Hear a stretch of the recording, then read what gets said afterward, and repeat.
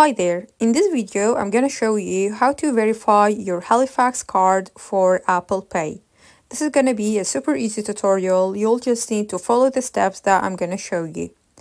So if you're using an Apple Wallet, then you can verify your card with a one-time passcode.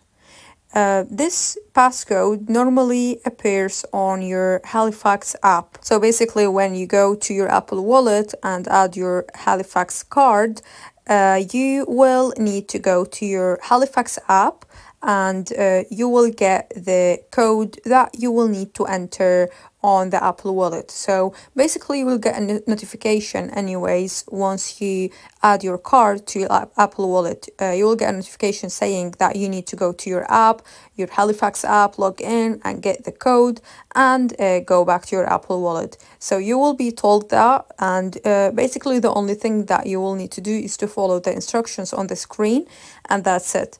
So if you cannot use the app for some reason, or if you're struggling or not getting the code through the app, then you can basically try to call them, call Halifax and go from there, as they will be able to help you or give you the code through the call. So basically you can choose the method you prefer, and this is what you need to do to verify your Halifax card for Apple Wallet.